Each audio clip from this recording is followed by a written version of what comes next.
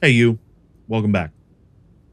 The next book I read in the summer of 2024 was Cryptonomicon, Neal Stephenson's 1999 speculative fiction epic, and the precursor to his 2003 and 2004 three-volume Baroque cycle. I'd actually read the first two volumes of the Baroque cycle before learning that Cryptonomicon was even involved. I really failed to do my research beforehand on this one. So I went ahead and went back to read Cryptonomicon before I eventually proceed to the final volume of the Baroque cycle. This is a sprawling, highly ambitious novel that intertwines multiple plot threads from different time periods in a 900-page narrative, mixing historical and science fiction and centering on the hunt for a cache of gold stolen by Axis forces, particularly German and Japanese forces, during World War II. The plot occurs in two distinct threads, one that takes place during World War II and the other taking place in the late 1990s. During the war, we follow the brilliant mathematician Lawrence Pritchard Waterhouse, as well as the rugged Marine Sergeant Bobby Shafto, as they become embroiled in the Allies' counterintelligence efforts to break the codes created by the German Enigma machine. This historical thread is so incredibly meticulously detailed, and it focuses on the tense and frantic race to outsmart the Axis powers. Then in the 1990s timeline, we meet Randy Waterhouse, Lawrence's grandson, who is a computer expert working on a digital currency project. This modern storyline takes a look at the development of data havens and the use of cryptographic methods to create an untraceable, non-taxable currency. Randy's project becomes entangled with his grandfather's wartime efforts, and this leads to a gripping convergence of past and present in the book's climax.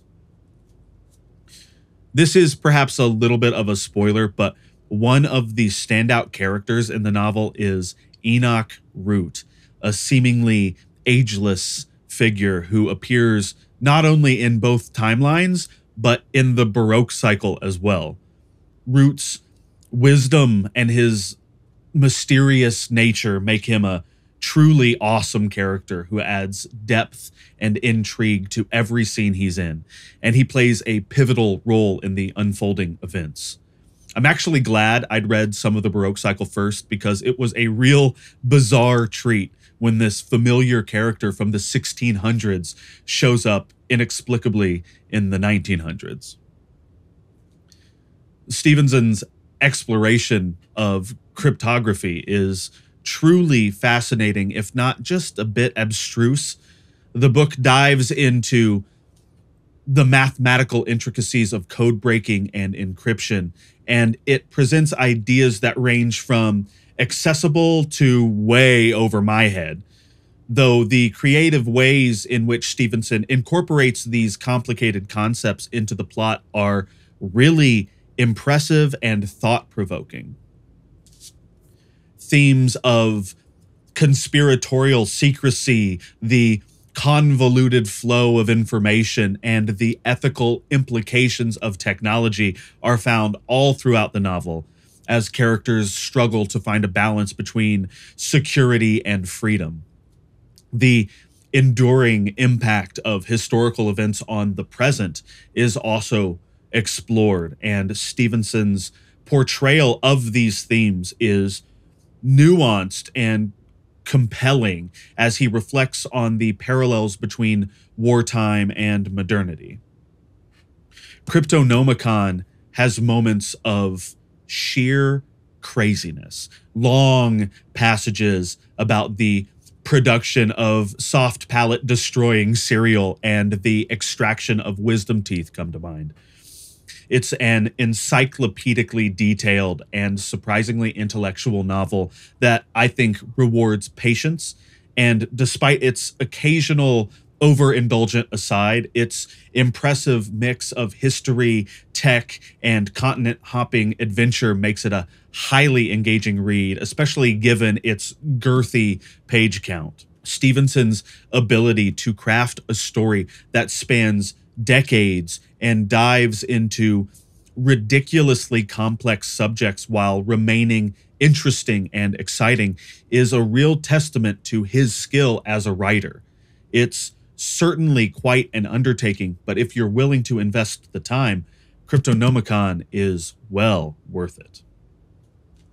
In my 2024 tier ranking, I place Cryptonomicon right here between the first Murderbot book and the Perry family saga. It's definitely a well-realized and impressively well-crafted novel, but strictly in terms of my enjoyment, it gets edged out just a tad by the Perry family-focused books of the Old Man's War series, mostly due to the strong characterization in these novels, which is frankly stronger than pretty much any characterization there is to be found in Cryptonomicon. Regardless, it's almost certainly my second favorite Neal Stephenson work, right behind Seven Eves. A really great book that I really liked a lot.